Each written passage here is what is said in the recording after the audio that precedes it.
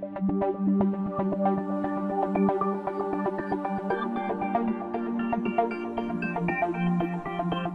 in Module 14, and this is our second video. And today we're going to talk about multiplication of radical expressions.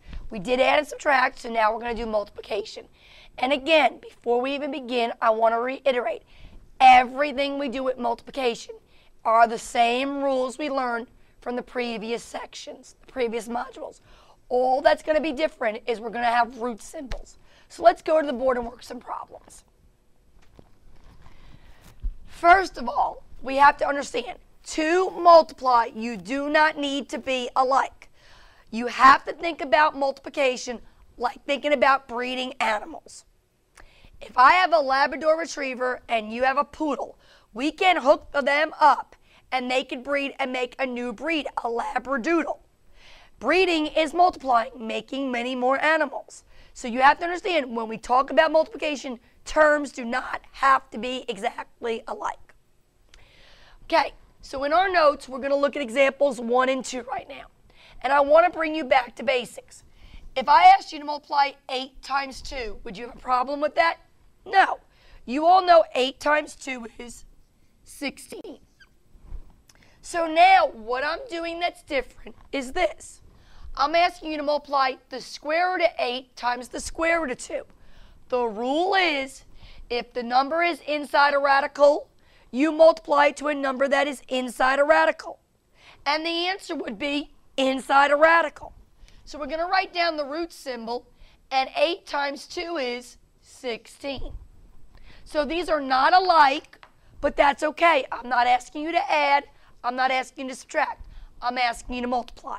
Now, if you look, this cannot be the final answer, because we've already discussed, if you have a root symbol, the answer must be reduced. What is the square root of 16? Well, 16 is a perfect square, which means we know a number times itself that's 16, and that would be 4. Okay, to look at example 2, let's review. What did it mean when I wrote negative 3x squared? Well, we've already discussed this semester that squaring means to multiply this twice.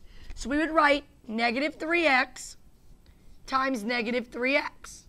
And from chapter 12, our previous modules, we would multiply the coefficients first. So negative 3 times negative 3 is 9. And then we would multiply the variables. X times x to the day you die is x squared. Because we learned when you multiply variables, you add their exponents.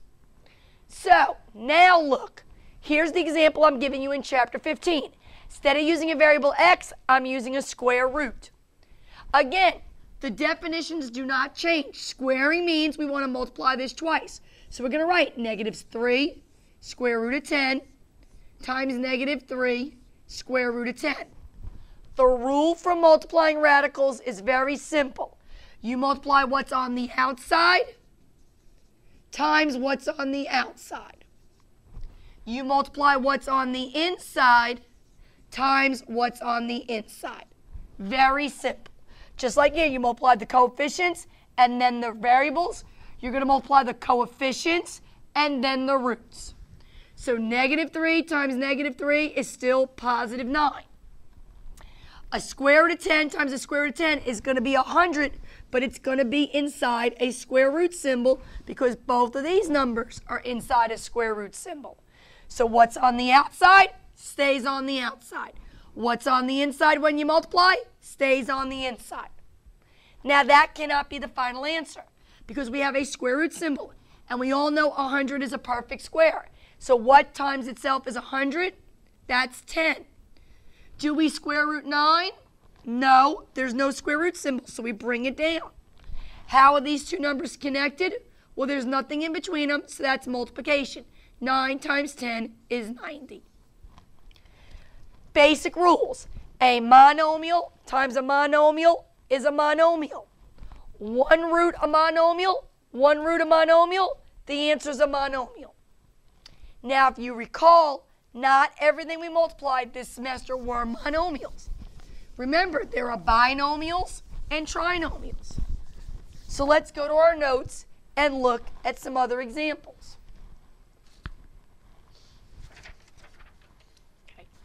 If you look at example 4, we now want to multiply a monomial, square root of 10, times a binomial, square root of 2 plus square root of 5. Again, we're going to relate this back to what we've already learned. So let's go to the board. Okay. Suppose, from already previous chapters, I had asked you to multiply 10 to 2x plus 5. Well, we've already discussed this. From our previous chapters, can you take a 2x and add it to a 5? No. Why not? It's not alike. So because we can't do what's inside the parentheses, we take this 10 and we distribute it. What does distribute mean? To give to all. We multiply the 10 to the 2x, we get 20x. We multiply the 10 to the 5, and we get a positive 50. And that gets rid of the parentheses. We still can't add because these are not like terms, so we're done. We're going to do the same thing today. In radical world, you can multiply a monomial times a binomial the same way. Remember, this says add. Can we add a square root of 2 to a square root of 5? No, we cannot. They are not exactly alike. They are two different values in there. We can't reduce that because square root of 2 is in lowest terms and square root of 5 is in lowest terms. So we can't do what's on the inside. So the only thing we can do is multiply. We're going to use our distributive property. Square root of 10 times square root of 2. That's inside the radical. That's inside the radical. So we multiply it. The answer is going to be inside the radical. We're going to do it again. Now everybody look closely. Is that plus in the radical sign symbol? No, it's not. So leave the plus sign on the outside. We're going to multiply a square root of 10 times the square root of 5. Again, that number's inside, that number's inside. So we multiply them and get 50. That's inside. Now we're supposed to add. But again, are these alike? No, they're not identical. But wait a minute. Now they're bigger numbers, which means we can break them down. So let's break down our roots. What perfect square is in 20? 4. 4 times 5 is 20. So we're going to square root 4. We're going to square root 5. What is the square root of 4? That's a 2. It comes out because we did the operation. Can we square root 5? Never. Bring down your plus. Now we're going to do the square root of 50. What perfect square divides into 50? That's right. It's 25. It's 25 times 2. So we're going to square root 25. We're going to square root 2. What is the square root of 25? That's a perfect square. That's 5. Can you square root 2? Never. So now let's look. It says to add. Can we add? Are these terms alike? No, they're not alike. Square root of 5 is not like a square root of 2. We can't do anything else because that is in lowest terms. So that is our answer.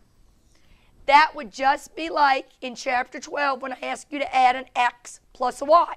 Can you add the letter x to the letter y? No. So you leave it x plus y. So it's very important you understand we're multiplying. We're still going to use the same rules. Now, let's look at our notes at another example. Because we learned not only do you multiply monomials, not only do you multiply a monomial times a binomial, but you can also multiply binomials times binomials. So if you look at example 6 in your notes, this is important. We're going to review something we've learned already. If you look, here are two terms, a binomial. Here are two terms, a binomial. I want to multiply binomials. There is a special way, a process we learned to do this. Okay, it has a special name. Let's recall what we've learned back in chapter 12. If I were to wrote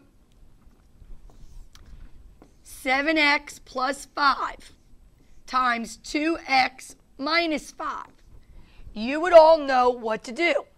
A binomial times a binomial is always doing the FOIL method. FOIL is a cute way to remember how to distribute. So FOIL isn't anything special. It's just a way to distribute. Do you remember what FOIL stands for? F stands for first. So you would say, okay, these are the first terms. 7x times 2x is 14x squared. What does O stand for? That's the outers. That's 7x times negative 5, which is negative 35x. What does I stand for? That's the inners. Positive 5 times 2x is positive 10x. And L stood for the last. Positive 5 times negative 5, negative 25. So remember, FOIL is just a cute way to remember how to distribute. And when you do FOIL, you're only going to use it with a binomial times a binomial. Remember I told you a cute way to do it is to put the eyeballs, and if you do it right, you make the smiley man. Eyebrow, mouth, nose, eyebrow. When you do FOIL, you always get 4 terms. Now the parentheses are gone. But remember, what do you know about the terms in the middle? That's right, they're alike, so you got to put them together. So this would be 14x squared minus 25x minus 25. Ring a bell? I hope so. Because guys, I want you to multiply this now. Even though I don't have x's and I have root symbols, it doesn't matter. This is still 2 terms of binomial. This is still 2 terms of binomial. We're still just going to do good old FOIL. So let's try it. Okay, so again, if you need the visual, put your eyeballs. Who's first? 7 times 2 is first. What's 7 times 2? 14. Who are your outers? That's the little man's mouth. That's 7 times a negative square root of 5. Now it's important to pay attention. When you're multiplying, what's on the outside of the root symbol stays on the outside. That is on the outside. It is not in the root symbol. That is on the outside. That is not in the root symbol. What is 7 times a negative? That's negative 7. This is on the inside. He stays on the inside. So do not make a 35 here. That's a whole number. It stays on the outside. That's a root. It stays on the inside. Okay, I is your inners. That's his nose. Again, the positive is on the outside. The 2 is a whole number. It's on the outside. So a positive times a 2 is positive 2, and then you'd put behind it the square root of 5. You cannot make this 10. That's a whole number. That's a root. This stays on the outside. This stays on the inside. Okay, L is last. That's the other eyebrow. Again, look at the symbols. The positive times the negative is on the outside. It stays on the outside. Positive times a negative is a negative. Square root of 5 and square root of 5, they're both inside. So you can multiply them. And when you multiply them, they stay inside. So 5 times 5 is 25. Just like we did FOIL in the past, what happens is your outers and inners should be like terms. That's a square root of 5. That's a square root of 5. They're exactly alike, so we could put them together. So we bring down our 14, negative 7 square roots of 5 plus 2 square roots of 5, a negative 7 plus 2 you would subtract and get negative 5 square roots of 5. Remember, when you add and subtract, what's alike stays the same. You bring down the minus. Now, what do you all know about the square root of 25? It's a perfect square. So what is the square root of 25? It's 5. So now look, are we done? We have 1, 2, 3 terms. But wait a minute. We still have terms that are alike that can be put together. This is a whole number 14. This is a whole number 5. We got to put it together. 14 minus 5 is 9. And we said in radical world, the constant goes in the front.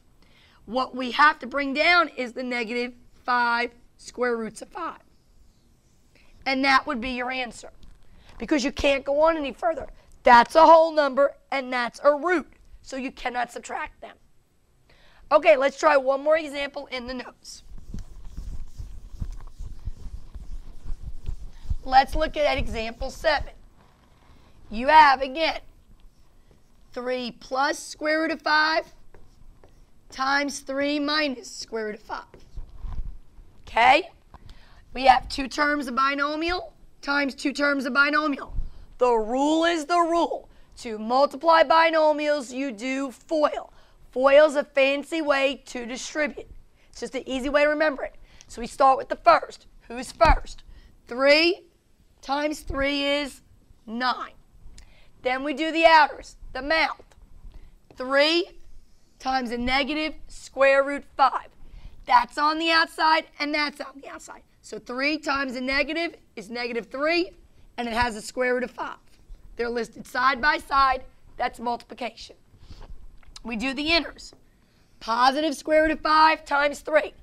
That's on the outside. That's on the outside. So a positive times a 3 is positive 3.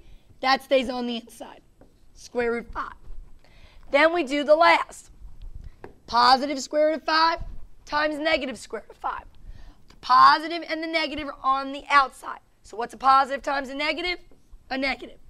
Square root of 5 and square root of 5 are on the inside. What's the square root of 5 times the square root of 5? Square root of 25. They're both on the inside, so you multiply them and put the answer on the inside. Again, when we do FOIL, we get 4 terms. It's usually the outers and the inners we combine. What do you notice about them? Are they alike? Sure they are. They both have a square root of 5. So if I have a negative 3 and you have a positive 3 and we put it together, what does it make? It makes 0. Do we write 0 square root of 5? No. 0 means there's none there. Those are additive inverses, opposites, so they cancel out. Just like positive 3x and negative 3x. Cancel out and make nothing. So now what do we have? We have a 9 minus, and we all know what is the square root of 25? It's 5. Well, is that the final answer? No, because what's 9 minus 5? That's 4. Now, I taught you guys some tricks in the beginning of the semester. Don't forget, we can use those tricks throughout.